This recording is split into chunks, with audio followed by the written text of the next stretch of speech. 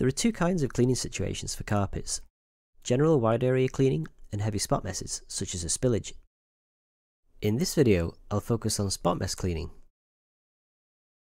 It makes a difference to how you should clean a spot mess, depending on whether it's wet or dry.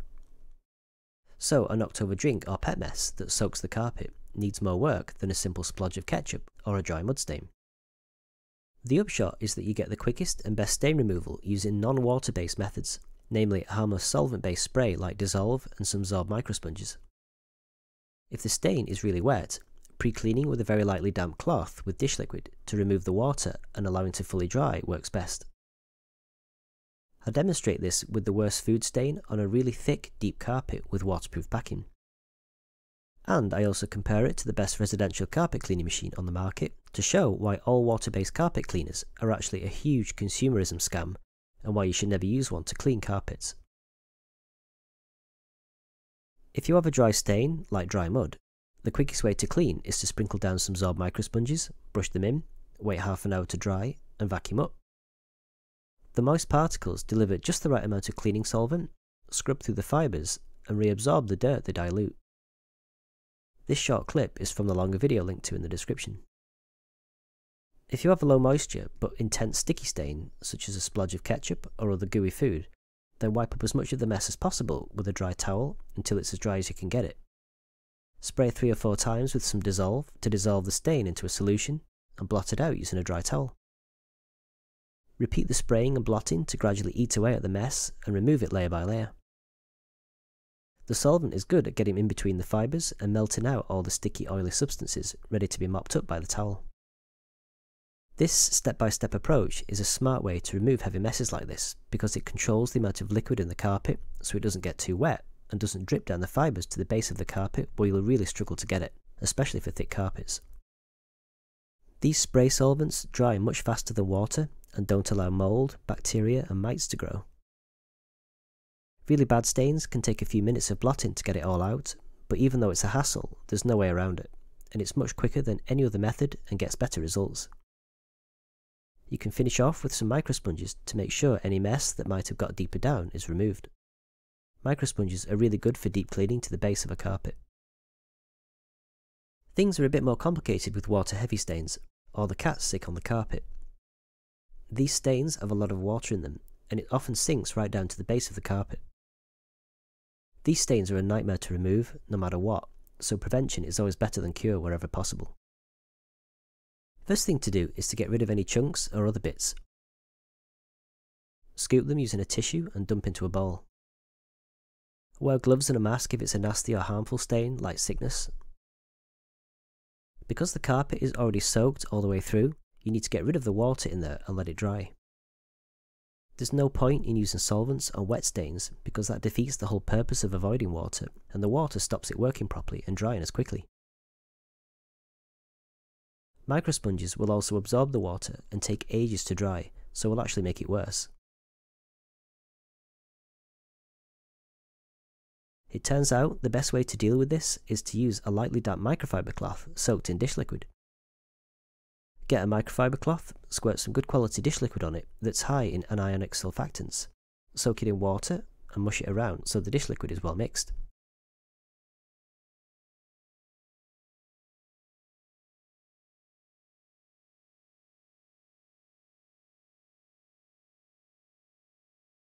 Squeeze out the excess, then rinse and wring 3 times to dilute the concentration of soap in the cloth.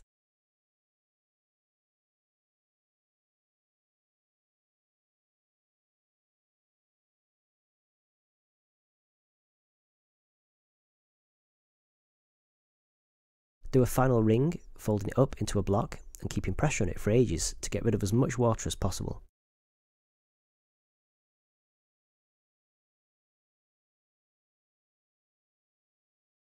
It's now lightly damp and full of water-based cleaning agents. Rub it over the stains in all directions using different parts of the cloth.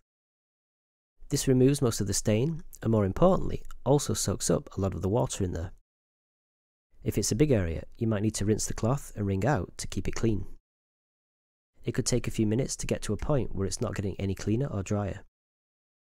If you've done it right, a dry paper towel shouldn't be wet when you press on the surface. But here's the problem.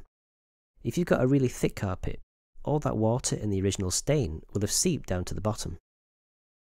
If you poke a dry towel down to the base, you can see it's soaking up all the water down there that's difficult to get to, even on a carpet with waterproof backing like mine, which stops it getting into the underlay where you'd never be able to get it. So you've got to keep blotting and poking down into the pile and squeezing to try and get out as much of the liquid as possible. This might take a few more minutes. At this stage, it's as clean as you're going to get it with water-based cleaning methods. I put a cool fan on it and left it to dry overnight, although it will take days for the very base of the carpet to dry completely in a dense carpet like this. This is why prevention is better than cure. Once it's mostly dry, you're back to the stage where you can use dry cleaning chemistry. Spraying with Dyzolv and blotting helps get out much more of the stain that the soap and water-based chemistry struggles with.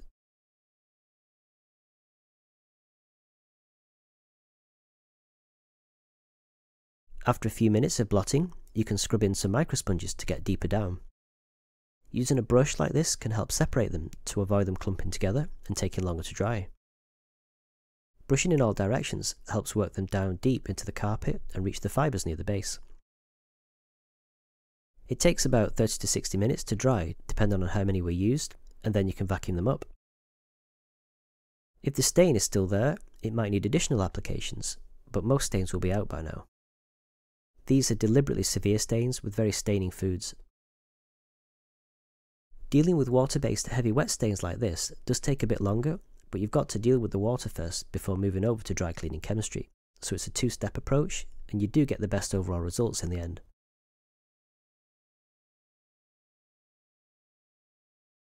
So how does this compare with a carpet washer? This is the latest Vax carpet washer.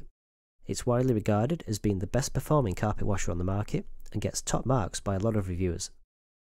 From an engineering point of view, it's a really nice machine and the best on the market in my opinion.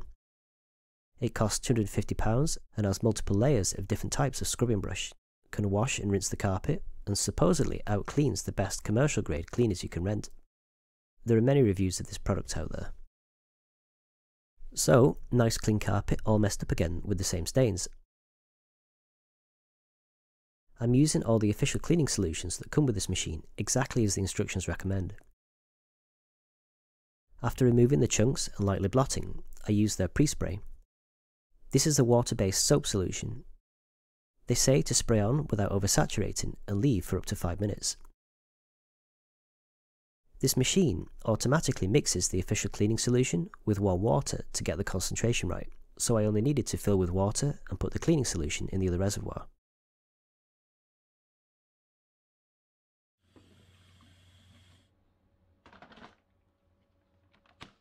It was set to wash and to deep clean. I followed the cleaning behaviour the manual recommends, and also used the boost injection trigger, which puts extra solution down for really tough stains, as they recommend. I cleaned using several passes, with drying passes interjected, which is far more than for normal cleaning.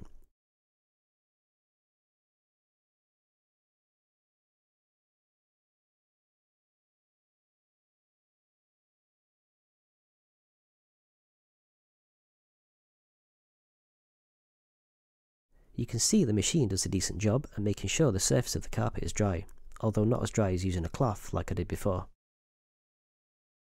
Unfortunately, these stubborn stains were still there.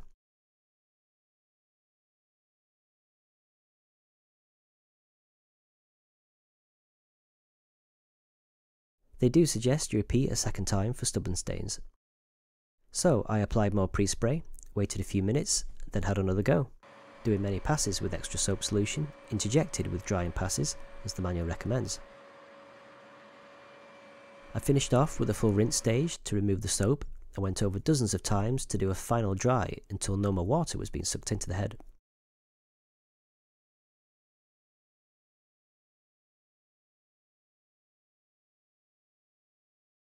Again, you can see the surface was left very dry, but this is the interesting part. They claim this machine cleans better than the best dry vacuum on the market, but that's only if you soak the carpet. What they don't tell you is that by soaking it, you're diluting all the stains and they run down the fibres to the base. The measurement they use to justify the claim that it cleans better than a dry vac is based on the dry particles that are left. This is misleading though, because much of the dirt is deliquesced into solution and is now stuck to the fibres and all at the base of the carpet. You can see here, if you open up the fibres, that some of the dirt has been washed to the bottom. If you stick a dry towel at the base, despite all this suction the machine has and how dry the surface is, it's soaking wet. It actually took days to dry at the base, and all that time, the dirty water down there is a perfect breeding ground for mites, bacteria, mould and fungus. It actually started to smell a bit in the end when the pile was opened up, and the stains were still there, as with the odours.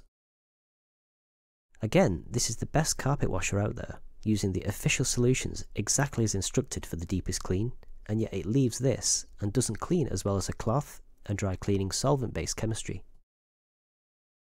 As well engineered as this machine is, carpet washers are a huge consumerism scam. They're a stupid piece of technology that wrongly approaches the problem. Most people that use these just show you all this lovely dirty water and brag about how well this thing is cleaned. The proof is in the dirty water, look, they must be right. But what these cretins never show you is what's left behind. I couldn't find a single source on the entire internet that actually showed what I'm showing you here. These cleaners apply too much liquid just by definition of how they work, and the dirty water gets all the way to the base of the carpet, where it never would have been for some stains, and makes clean parts dirty. They can't extract all the water or the dirt from that depth, even with their super suction, and so all they've done is create a perfect, food-rich breeding ground for biological nasties, as evidenced by the smell by the time it dried.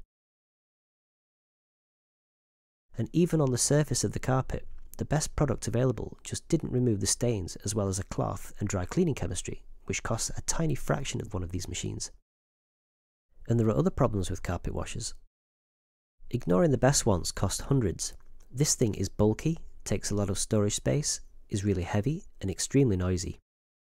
You've got to get it out, unwind the cord, plug it in, fill it up with water, pour in soap solution, and fiddle with dials. And when you're done, you've got to empty out all the dirty water, clean all the parts and tanks out as the manual recommends,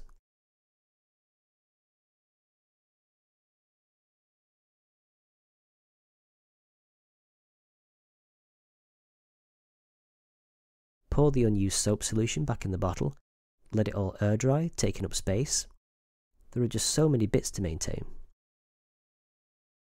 The floor head continually drips water, which slowly siphons out of the system, leaving huge wet patches.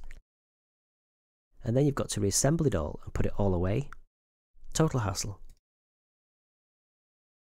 And again, deep pile carpets take days to dry at the base, where dirty water gets to.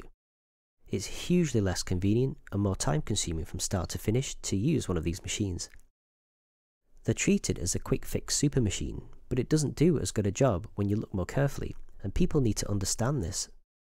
There's no silver bullet for bad carpet stains, particularly ones that have a lot of water that soak deep down. If you use a carpet cleaner thinking you're doing a good job in no time at all, you're mistaken, and are actually just making a mess deeper down and breeding biological nasties. The top of the carpet might be dry in a few hours, but the base isn't, and apparently no one checked. You have to understand what cleaning does and how to do it properly. If it's a worst case water-based heavy stain, use a lightly damp soapy cloth to get the water out and the worst of the stain. When it's dry, move over to solvent-based chemistry and cleaning using Dyzolv and Zorb or equivalents. You can start with those if it's not a wet stain. It's much faster and cheaper than carpet washers from start to finish and achieves a much better result in a much smarter way. It's still a hassle, but there's nothing you can do about that. Using Zorb is also the best way to generally clean wider areas of carpet for the same reasons, and there are videos showing this in the description. I hope this helped you learn something, and thanks for watching.